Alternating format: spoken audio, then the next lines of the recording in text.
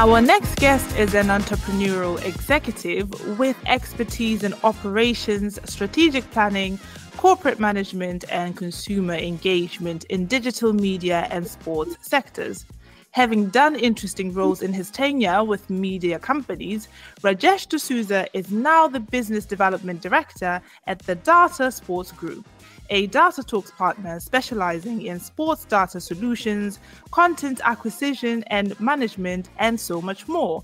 Today, we talk to Rajesh about the use of AI and data technologies in sports.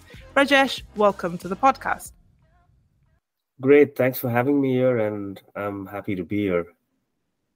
Before we begin, we like to start off our sessions with an icebreaker. Are you ready for that? Yeah.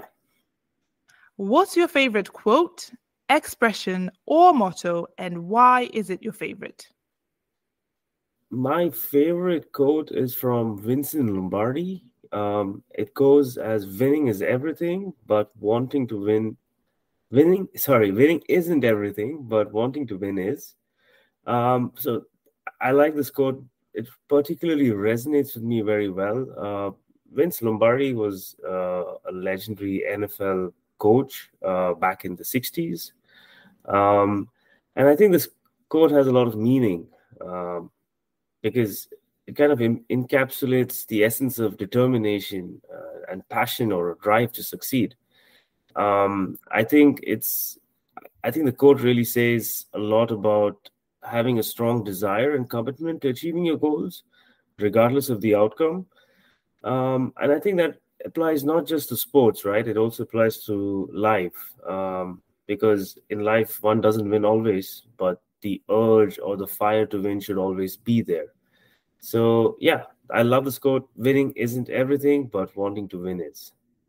Wonderful. Thank you so much for sharing. Rajesh, you have been a director in the sports industry for more than 20 years now, working with different solutions. How did this all begin? When did you first decide to pursue a career in sports? Yes, I used to follow soccer a lot when I was young, and I used to play the sport, but I wasn't particularly very athletic to make it far beyond, playing it. But I used to have a hobby. I used to collect like newspaper clippings of soccer games to preserve historical events, and this was really just for my own personal memories. And this was a hobby that continued through my teen years as well. 20 years ago, I landed a job with a large UK media organization, and I pursued a career in journalism, specifically sports content, and that in that realm. And since then, there was no looking back. Through my career, I worked with leading sports media organizations, and I'm really thankful for those experiences that I've had. So I have seen a whole ecosystem of sports data collection and content production emerge over that last 20 years, and it has evolved a lot over time. A couple of weeks ago, I actually interviewed Nancy Hensley, who was one of the founding members of Mercury 13. Mercury 13 is a group that invests in women's sports clubs in Europe and Latin America. And Nancy has a similar background to yours in the sense that she also works with AI, and she's been a director in some of the biggest companies within, not just within sports, but in other industries as well. And I just kind of want to ask you a question that I asked her. What do you think the significance of AI and data is in sports? Right. So artificial intelligence and data are transforming the sports industry in many ways. This is really on the pitch and off the pitch as well. On the pitch, you can see player development as a very key fundamental area where artificial intelligence is used. AI has been used to analyze player performance data, to identify strengths and weaknesses, and to develop, personalized training plans for players. There's a lot of way to track player performance and health data, but AI is letting you bring all of this together and get meaningful insights. You can get meaningful insights out of it. This also affects different areas of on the pitch, like recruitment and scouting, training, injury prevention, and the list goes on. So it's amazing where AI can touch different facets of the game. Off the pitch, it's been used to improve fan engagement. Well, personalized experiences, right? So AI is employed to engage with, to analyze fan preferences, allow sporting organizations to provide personalized content, etc. So I think the integration of AI and data in sports, it allows for more informed decision making, and I think enhanced experiences for athletes and fans, right? So it's becoming an integral part of modern sports management, and I think it has the potential to reshape the landscape of the sporting industry. And I'm very curious because AI is something that has been there for a while, right? But why do you think that we're suddenly talking about it right now? Like you have been involved with AI for quite some time, but on the mainstream sort of consumption of new gadgets, new technology, AI is really at the forefront of all the conversations, in part thanks to OpenAI and the work that they do. But why do you think that suddenly everyone is fascinated by AI, even though AI has been there for a while? Yeah, I think it kind of gives the AI aspect brings a whole new element into the whole data landscape, basically, where people are tracking data and fan engagements and all that aspect. So I think what is currently happening is that a lot of clubs are partnering with different kinds of sports tech startups to actually see how they can drive AI for the benefit of improving different facets of their organization, right? I feel like it's not even just large organizations, because you see large organizations or sporting organizations having substantial resources and they can do much more extensive AI and data analytics capabilities. But even small clubs, right, they're actually trying to still derive that benefits, and they're trying to leverage AI by working with sports startups in order to understand what elements of their organization, either be it for the player development, be it for engaging with the fans, that they can improve on. So I think it's just an exciting time to be there with the whole open AI thing. It's you're really coming to a point where you're seeing much more cost-effective solutions in the marketplace, and that's kind of expanding the masses, or the kind of the amount of people that can get their hands on the technology as well. So that's the reason why I think it's really a very good time to engage with AI. And you mentioned like cost effectiveness and smaller clubs, and that you sort of said that it doesn't just have to be the bigger clubs that get involved or start using and seeing the benefits of AI. But what are some of the ways that smaller clubs can start using AI and benefit from AI? Like, do you have any examples of the things that smaller clubs can do to benefit from AI? Yeah, I think for smaller clubs, I think gamification, is a very key fundamental element for engaging with their fan base. I think that's a very, it's not a one-sided approach. You're basically engaging with your fan base where you're creating aspects like tools, or you're creating systems where you can allow your user fan base to actually collect points, win certain challenges, and it kind of makes supporting the whole team very interactive and rewarding at the same time. So I think it's not just about the fun; it's also like a strategic tool, for clubs to boost engagement or to grow their supporter base. So I feel gamification is a very interesting area where the clubs should actually use that to their benefit. Focusing on gamification, I kind of like underscores like a commitment, to have interactive fan experiences. So in a gamified world, I think fans will actually be much more aligned to interacting with the team or the club on a regular basis, as opposed to just consuming information. So I find that as a very interesting approach for clubs to take. And what is gamification, just for people that don't know? Because Data Talks has partnered with DSG To help with the gamification element, especially with some of the, well, we don't just use it for the smaller clubs, but for all clubs really. But what is gamification for people that don't know? Yeah. So gamification transforms the fan experience into an engaging game using tools like points, badges, and challenges to make supporting a team more interactive and more rewarding. It's not just about the fun element. It's like a strategic tool for clubs to boost engagement, grow support, their supporter base. The partnership that we have with DSG has with Data Talks, I think will focus on this gamification feature. It underscores the commitment to enhancing this kind of fan experience. The simple thing with gamified world is fans just earn some kind of reward, or it's either points, for various kinds of activities that they do on the club's website, or mostly online, maybe some offline kind of activities as well. I think beyond the enjoyment, I think the gamification aspect, it strengthens fan loyalty by making the overall experience more exciting and rewarding. So ultimately, what it benefits the club is they get valuable data on their fan behavior, their preferences, and what kind of engagement patterns they have. So the club can then understand their fan base much more better. I think this is a wonderful tool for the clubs, to increase their engagement and learn from their supporter base, and then improve on what initiatives that they do. And you've mentioned like the loyalty, the fan engagement, the growing your supporter base as some of the best use cases for gamification. But I'm wondering, of course, without naming any names, or if you can name names, that's totally up to you.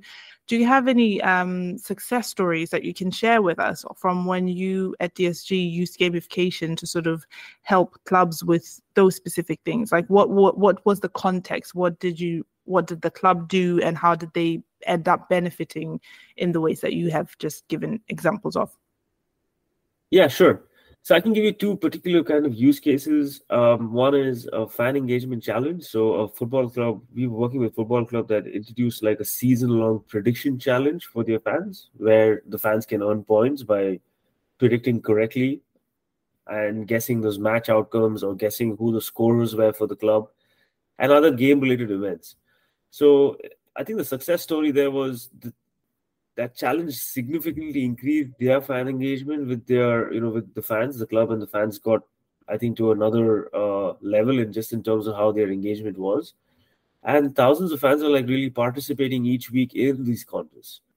So that was like one fan engagement challenge. The other thing that we've seen is a baseball team that used our data to automate a full social media marketing campaign whenever there was a home run. So this is called as moment marketing. So basically, when the game is on and there was a home run, the team's marketing department could identify the buzz, and they were using that buzz to push team sponsors, right? Their sponsors and their affiliate partners. They were pushing offers on social media. So I think this kind of like automated marketing strategy goes much more beyond. It gives a very immediate impact. It transforms everything. From that, each home run is actually a valuable marketing opportunity for them. So I think the sponsors in their case actually appreciated that kind of dynamic and that targeted approach. So I feel that really was a very good use case of how this kind of data could be used for different kinds of stuff. And if a sports club or anyone working at a sports organization hears what you're saying and they're really, really interested in getting started, what would you say are some of the things that they need to think about before they get started? I feel like they just need to, I think the main thing is to define clear objectives, because you have to clearly outline what the strategy is, basically what they feel that they want to achieve out of this. So by first understanding that aspect, then they would be able to derive specific outcomes from it. So either if it's if they want to engage or enhance their fan engagement, or optimize some of their operations that actually helps them or improve marketing effect on an immediate basis, I think that will sort of guide their strategy forward. So it's kind of understanding what their clear objectives are, and then working based on that objectives, providing solutions that could sort of, target that objective in a very structured manner. Now, let's look ahead in the next maybe 5 years. Where do you see the sports industry in terms of their adoption of AI and data, with OpenAI introducing GPTs, which help non-coders create new technologies using plain language, which I'm excited about because I can't code, to be honest. It feels like with all of that, anything is possible. Or what do you think? Like, where do you see the sports industry taking AI in the next 5 years? I feel like it's going to see significant advancements in the adoption of AI, and these data-driven technologies in the sporting world. Like you rightly said, I mean, the introduction of these kind of user-friendly AI tools like GPTs, right? They're able to democratize the development of AI applications within the sports industry. Like non-technical professionals, such as coaches or marketeers or analysts, I think they can use these tools to create AI-driven solutions without any coding experience. So that's a fantastic accessibility option now for a wide variety of people. And I think in the sports industry, smart stadiums and fan experiences will continue to evolve. So I think they'll contribute towards an evolution of improving the stadium experience or the overall fan experience as a whole. So I feel that's one area it will touch upon really well. I want to ask you a question that I asked you just before this one, which was in that context, we were talking about gamification, but now I kind of want to take the same question into AI, and I would love for you to complete the sentence if you will. And this is advice that you would be giving directly to clubs. The sentence is: before you start thinking about investing in AI, you should clearly define your specific goals and objectives, understanding the specific outcomes of what you want to achieve, whether it's on the pitch, like improving player performance, or off the pitch with your user base, enhancing your fan engagement with your supporters. I think that will guide your AI investment strategy. So I think having a well-defined roadmap not only will help these clubs in selecting the most relevant AI applications, but it will be more focused and an effective implementation for them to choose from. And the advice that you're giving, which was the same for the gamification, is probably one of the sort of most commonly given advice when it comes to business strategy or anything. That firstly, define your goals. So is the message that you're giving out, Rajesh, simply that it doesn't really matter which technology you're applying, you should still use that same logic of know why you want to use that thing and then start using that thing so that you can actually measure and see if you have been able to do it successfully. So it doesn't matter that today we're talking about AI, maybe in the next 5 years we could be talking about a completely new technology that doesn't exist now, but the answer is always just know what you want to get out of it and define your goals. Am I hearing you correctly, or what would you say to that? Yeah, absolutely. So that actually is the key element, is to really have should clearly define your kind of specific goals and objectives for what you want to use it for, because ultimately that will just drive more efficiency in how you implement it and how you use it on a going basis. So I feel by first of all, clearly having these objectives in mind will then help develop a proper roadmap in terms of how you want to go about achieving those kind of goals. And I think that's a very important highlight or sort of point to underline, because I think that sometimes when it comes to new technologies, people sort of like, it's like a deer in headlights, right? Something is new, so you freeze, you don't know what to do with it. So then logic kind of goes out the door, or you run away from it because you're like, I don't know what to do with it. It's new, So I think that's a very important point to make for anyone that's listening, that it really, at the end of the day, you need to know why you want to use something, what you want to achieve from it, and then proceed and not just go into it blindly. Yeah, just to add to that, I mean, we've spoken about this a little bit before. It's basically that larger organizations like sporting organizations can go out there and farm and get a lot more tools at resources, because they have the resources to use and try out different tools. But as you go down the ladder, you'll find smaller clubs will need to stretch out of pocket to really make sure that they're buying the right technologies or they're using the right technologies. So they will need to have that kind of thought process in terms of what they want to achieve from it. And also, one of the advantages is that maybe smaller clubs could actually pool resources and knowledge with different, maybe with the same federation or the league that they're playing, or the fellow clubs that are using certain tools. So I think that's where it will sort of like then drive this adoption of technology across all levels of sporting organizations, not just at the elite top. And when you talk about pooling of resources, we work with a league here in Sweden as well that decided to go into data-driven and data-informed decision making. So they started working with us, and what they do is that they basically cover the costs for the entire league, and they try to roll out the software that we use for the different clubs that use the software for the different clubs that they have. And that's because otherwise, if it was left to individual clubs, one, because of resources, like money-wise, it would be very difficult to do. But then two, because of human resources, who's going to run this project? How are you going to explain it? Change management, all those different things. It would have been difficult to do otherwise. So that's a really another great tip that you just gave there about just pooling of resources in order to make sure that you don't miss out. And do you have any other advice for like practical advice, such as the one that you just gave about pooling of resources, of how smaller sports clubs can actually start to sort of use technology, AI, etc., if they're afraid that they don't have enough resources?